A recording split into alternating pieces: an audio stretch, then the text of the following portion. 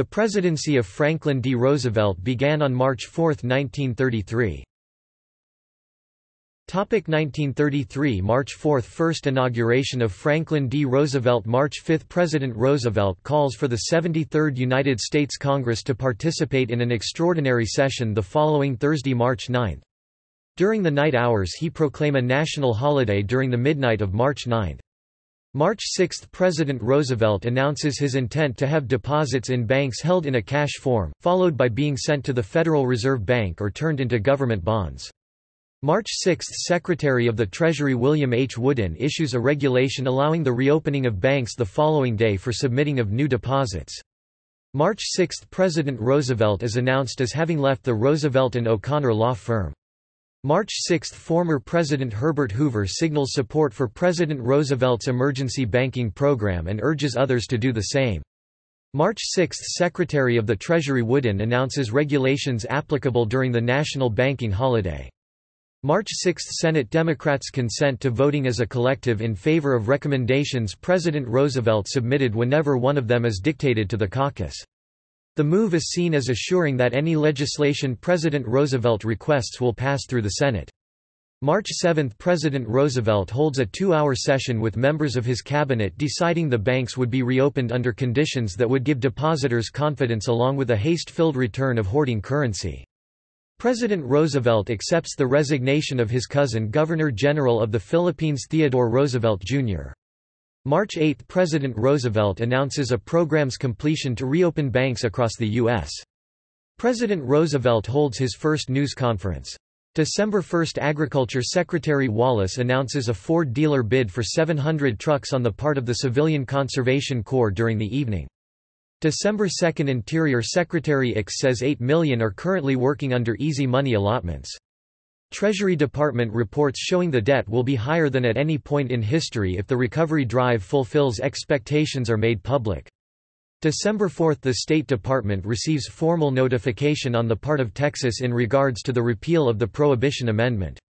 December 5 – Secretary Ix announces the formation of the Federal Substance Homesteads, a corporation meant to inaugurate and administrate substance homestead projects. December 6 – President Roosevelt condemns lynching during an address to Protestant churchmen in Washington. December 7 – Secretary Ix announces the U.S. will not spend funds for sea domes across the transatlantic airway until Europe issues a pledge that its troops will not use the creation to fly across to America. December 8 – Secretary Ix announces the creation of 12,000 new jobs as a result of a loan of $34 million to the Chicago Sanitary District. December 9 – Secretary Ix issues an order warning Public Works employees against manufacturers agent James Bernard. December 11 – President Roosevelt holds his first news conference with joint Senate and House on Liquor Taxes Committee members and stresses the new federal taxes would have to be low enough to drown out bootleggers of liquor with inexpensive legal liquor. December 12 – Labor Secretary Perkins apologizes for remarks in the spring that were interpreted as implying she believed the South was in need of footwear during a speech in Atlanta, Georgia. December 14 – Secretary of Agriculture Wallace's annual report, in which he states the New Deal will require government regulations on business enterprise profits, is made public. Acting Secretary of Treasury Morgenthau declares he will not accept compromises on civil income tax claims. December 15 – Acting Secretary of Treasury Morgenthau discusses tax proposals while speaking to the House Ways and Means Subcommittee on Capitol Hill. December 18 – It is learned that President Roosevelt has a program for formal devaluation of the dollar being developed for release in the near future alongside a stabilization of the modified gold currency. December 19 – President Roosevelt organizes the administration's National Security Council for acquisition of field work for various recovery agencies alongside an order for local representation for consumers in cities nationwide. December 20 – President Roosevelt invites all employees not regimented under a general NRA code to extend their aligning with his re-employment agreement for another 4 months.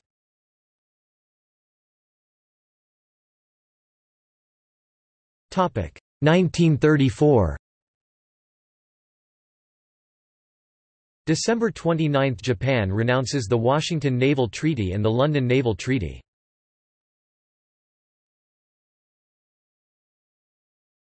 Topic 1935. September 15 – The Reichstag passes the Nuremberg Laws, introducing antisemitism in German legislation.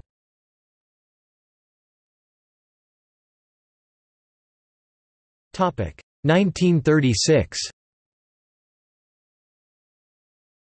March 25 – The Second London Naval Treaty is signed by the United Kingdom, United States, and France. Italy and Japan each declined to sign this treaty. November 3 – Re-elected in a landslide.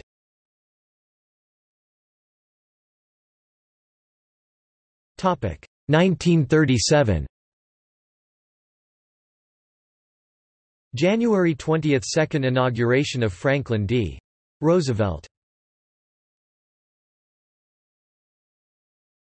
Topic 1938. July 6 – Evian Conference, the United States and the United Kingdom refuse to accept any more Jewish refugees.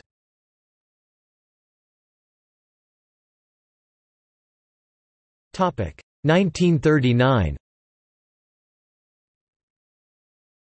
September 30 – World War II begins with the invasion of Poland by Nazi Germany.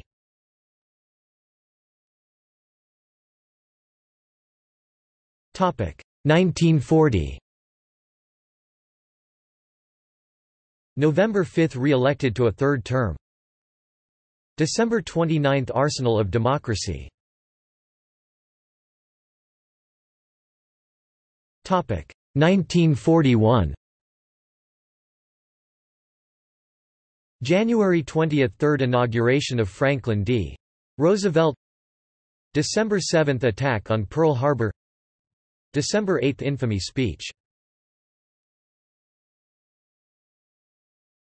Topic 1942.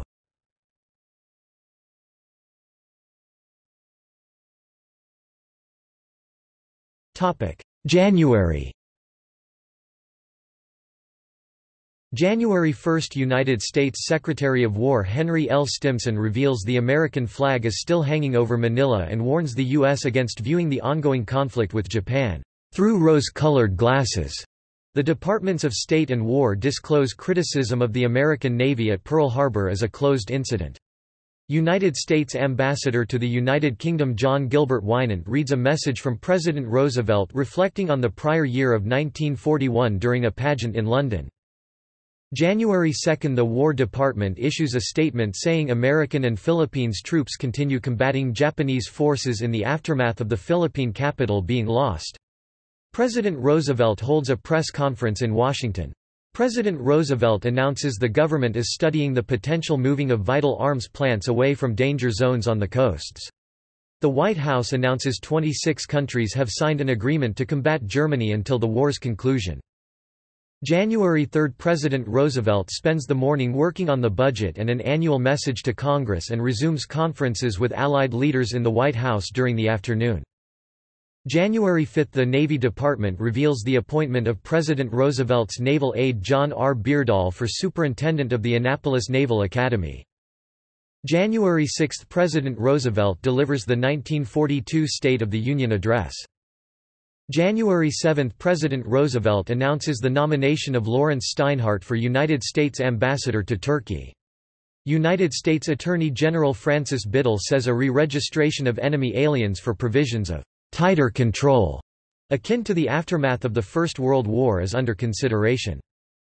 January 9 – The Senate votes 48 to 37 to adopt an amendment for the price-fixing bill. The amendment gives the United States Secretary of Agriculture veto power on raw product prices over farm prices. January 10 – The Senate votes 83 to 1 for the Roosevelt administration-supported price control bill. January 12 – The White House announces the establishment of the Joint United States-Mexican Defense Commission by President Roosevelt and President of Mexico Manuel Avila Camacho.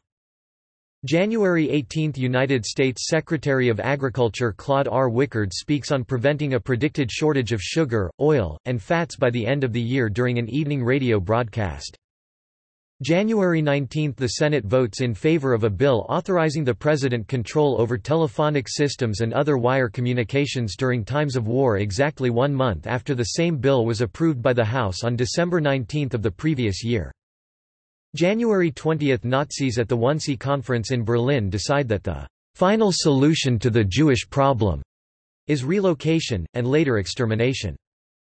January 21 – Secretary of State Hull figures the State Department has spoken against a surprise attack in the Pacific Ocean to the U.S. Army and Navy. January 22 – House and Senate conferees approve a Roosevelt administration price control bill compromise agreement. The bill sees farm prices rise by 11% and forbids the establishment of a maximum price on farm commodity without the United States Secretary of Agriculture approving. United States Secretary of the Treasury Henry Morgenthau, Jr. says individuals thrown out of work are under consideration by the Treasury to have their income tax payments eased through the conversion program to war production. January 23 – President Roosevelt says he is expecting to receive the Robert Board's report on who bears responsibility for the Japanese attack on Pearl Harbor following an investigation in Hawaii during a press conference.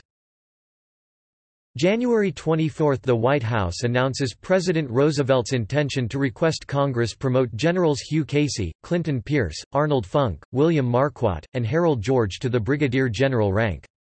The Department of Agriculture announces the operation of 18 mobile camps for the sheltering of 2,700 families of migratory farm laborers to meet farm labor standards.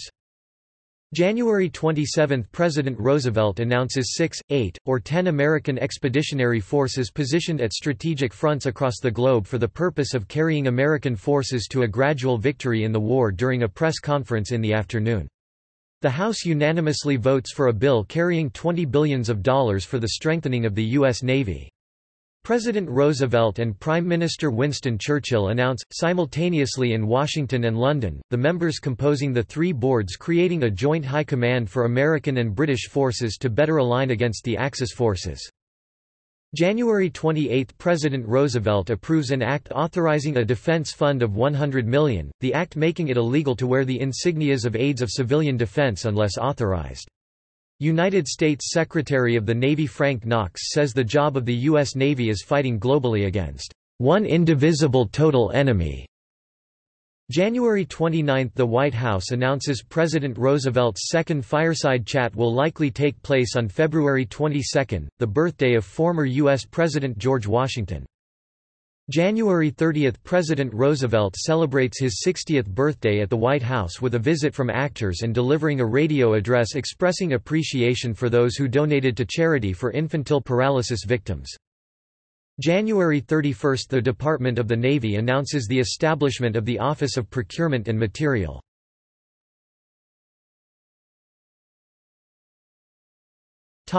February. February 1 – Attorney General Biddle says the government is "taking every precaution" in the prevention of fifth-column activities during the evening.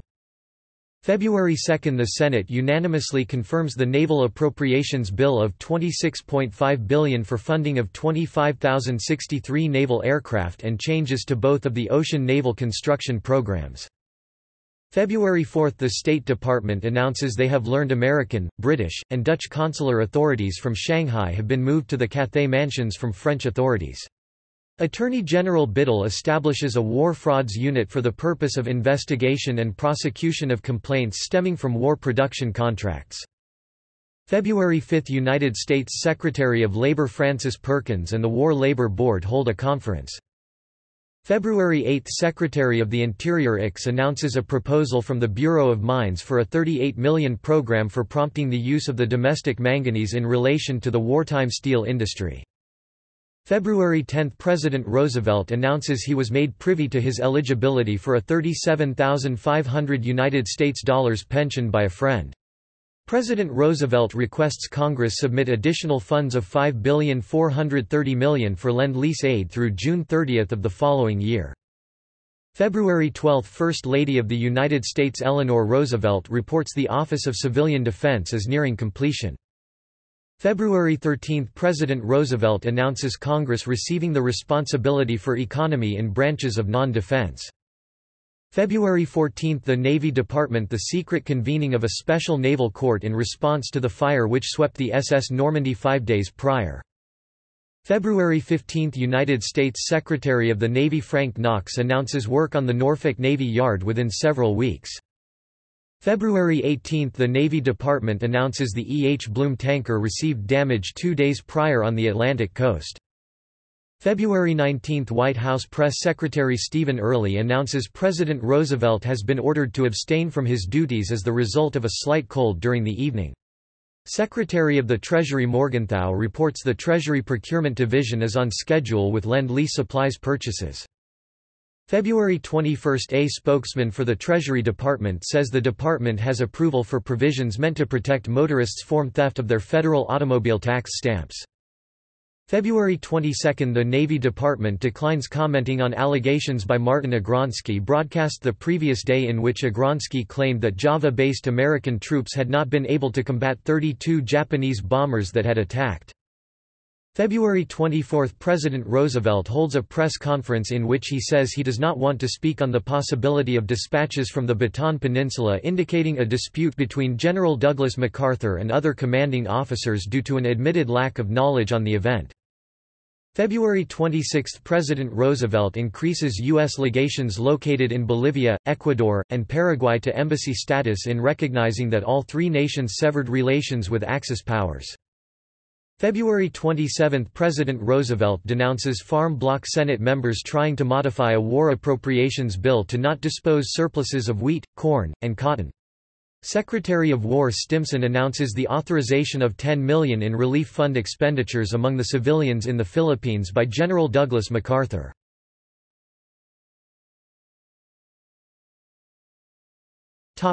March.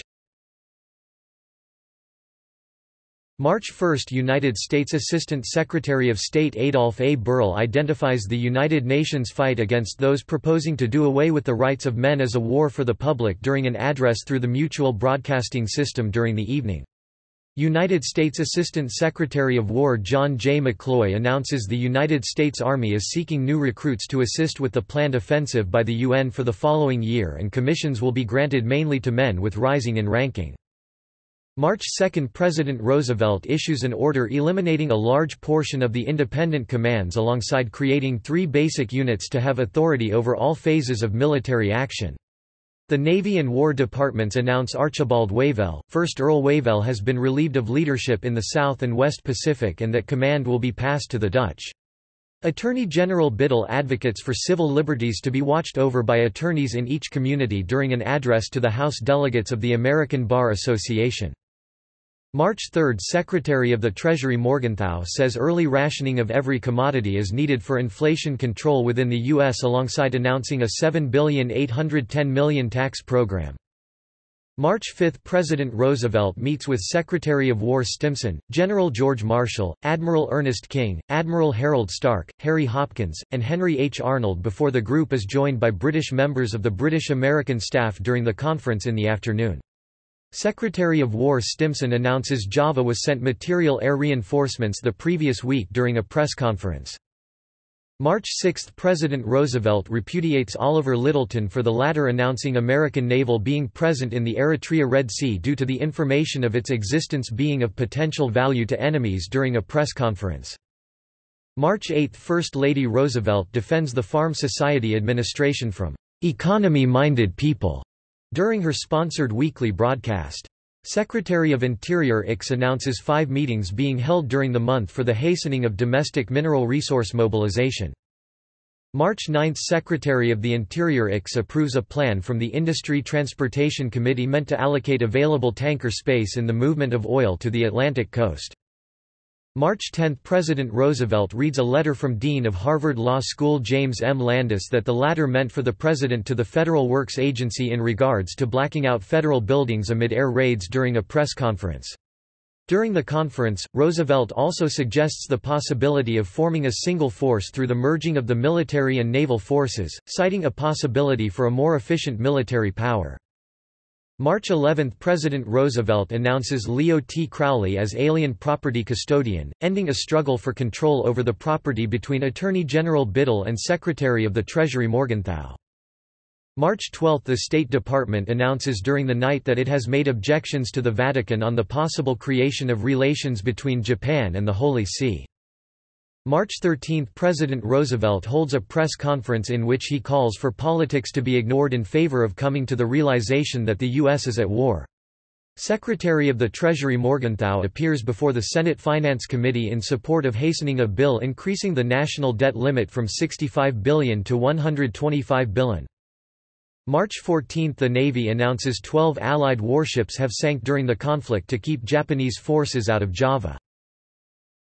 March 15 – The Navy announces names of Pearl Harbor heroes who were reward honors by President Roosevelt and Secretary Knox. March 16 – Secretary of War Stimson announces in a War Department communiqué issuing that American Army units are currently in Australia. President Roosevelt requests Congress approve an additional funding for the Navy Department for the remainder of the fiscal year. March 17 – President Roosevelt holds a press conference in which he speaks against a congressional movement to abolish the 40-hour work week. Roosevelt also states his intent to ask Congress the following day for an increase of $17.5 billion toward Army warplanes. March 18 – Secretary of the Navy Knox says the next 60 days will see a "considerable increase in the submarine patrol fleet along the eastern coast" during a press conference in New York. March 19 – Secretary of War Stimson tells Congress of potentially creating legislation that would ratify the salary of Philippine soldiers to that of American service members. March 20 – President Roosevelt holds a press conference during which he says a possible shortage in important skilled labor industries may be formed during the upcoming fall. President Roosevelt designates the upcoming April 6 as Army Day in a presidential proclamation. March 21 – The Navy Department announces the gunboat Asheville has been assumed lost in south of Java. Press Secretary Early says President Roosevelt is opposed to abolishing both the Civilian Conservation Corps and the National Youth Administration. March 22 – Secretary of the Treasury Morgenthau announces his intention to offer 2 issues of certified indebtedness at the beginning of the following month. March 23 – President Roosevelt announces his intention to nominate John Marston for Major General. March 24 – President of Nicaragua Anastasio Somoza Garcia states he has informed President Roosevelt that the forces of the U.S. will not be of necessity in defending the Nicaraguan coasts. March 25 – Attorney General Biddle denounces Assistant Attorney General Arnold for his accusations that organized labor is destroying small businesses and casting both farmers and consumers at its mercy.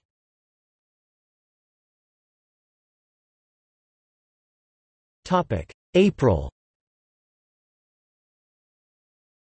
April 1 – The War Department reports American and Filipino raiders have succeeded in destroying Japanese military installations within Zamboanga City as well as leveled 22 warehouses of war stock. April 2 – The War Production Board orders a halt on producing crops meant to be containers for beer, soft drinks, catsup, jellies, and preserves be effective following the upcoming April 28. April 4 – The Navy announces the torpedoing of a U.S. merchant vessel, a Norwegian cargo ship, a Latvian merchantman, and a small Canadian ship by submarines. April 5 – The War Production Board announces it being advised of numerous labor management committees being organized and these groups reporting, "large increases in production already." April 6 – Secretary of the Treasury Morgenthau says the offering by the Treasury of $1.5 billion were favorably received and he praises the performance of the security dealers. April 7 – The Navy Department announces the acceptance of black volunteer enlistment for in the role of reservists of general service for the branches of the Navy, Marine Corps, and Coast Guard. April 8 – President Roosevelt designates the upcoming May 17 as, "I Am an American Day." The War Production Board announces a small-scale conversion of drinking liquor to industrial alcohol. April 9 – The Department of Commerce reports an uptake of 52% in American merchandise exports from corresponding months of the previous year. April 10 – President Roosevelt authorizes federal offices for the inspection of factories as well as auditing privately owned armament plants' books and records at any point via an executive order. April 11 – The War Department announces the development of jeeps that can go into water. April 12 – The government adds 452 individuals and firms to Latin America and European countries of neutrality. April 14 – President Roosevelt issues an executive order stripping United States Secretary of Commerce Jesse H. Jones of his abilities to organize materials for the War Production Program and transferring the ability to Vice President Wallace. April 15 – The Navy reports 18 ranking Marine Corps officers have received an advancement on the retiring list and announces General John Marston has assumed leadership of Camp Elliott in San Diego, California. Acting Secretary of State Summer Wells orders a suspension of assistance on an economic level in regards to the Vichy government. April 16 – The Navy reports 2 American ships and 1 Swedish ship as having been sunk by enemy submarines within the Atlantic coastal waters. President Roosevelt issues an order of reorganization of the Office of Civilian Defense for bring it closer to other war agencies and with the purpose of defining the reason behind its existence. April 17 – Secretary of War Stimson declares the U.S. Army as nearing being ready to go on the offensive and being able to do so upon reaching the aforementioned readiness. April 18 – The War Production Board announces its choice to prohibit commercial laundry equipment manufacturing following June 1 and dry cleaning machinery the following July 1.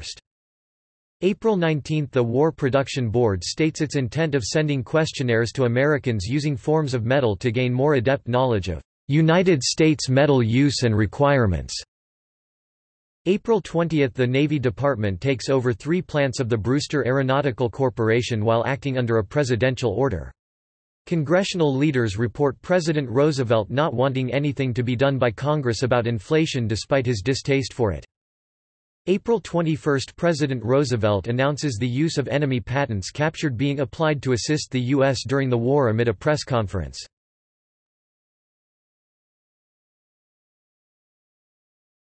1943. January 1 – At a press conference, President Roosevelt issues a statement on the "supreme necessity" to plan for peace after World War II's conclusion and for the unity caused by the United Nations to prevent a similar conflict in the future. January 1 – It is reported that James F. Burns views that Congress should be permitted to make its own decision on new taxes. January 5 – Under-Secretary of War Robert P. Patterson says military equipment production is a job that can only be planned by the Army and cites this as the reason for his belief that the Army should be the only one controlling its production. January 8 – President Roosevelt holds a press conference, during which stating his intent to convey a message to Congress on the hope for a United Nations victory the following year after being asked if his remarks the previous day were meant to imply his belief that the war would end in a year. January 8 – President Roosevelt gives authorization to a pay-as-you-go tax plan amid admitting this plan includes problems such as the uncertainty whether the government will forgive a part or all of the current taxes due. November 27 – The War Department releases the names of 322 U.S. service members missing in action to the public. November 28 – Tehran Conference held in Tehran, Iran.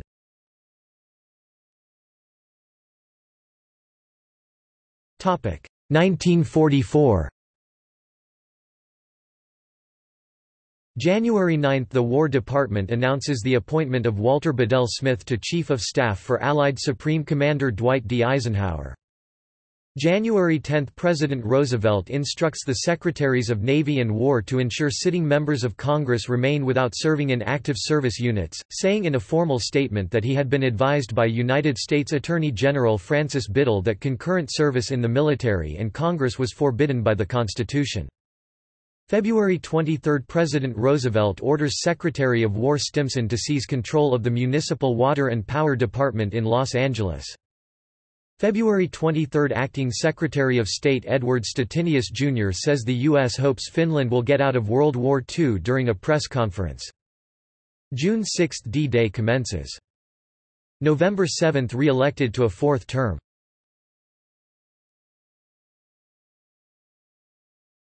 Topic 1945. January 20 – Fourth inauguration of Franklin D. Roosevelt. February 4 – Yalta Conference held near Yalta, Crimea. April 12 – FDR dies. Harry S. Truman is sworn in as the 33rd President of the United States.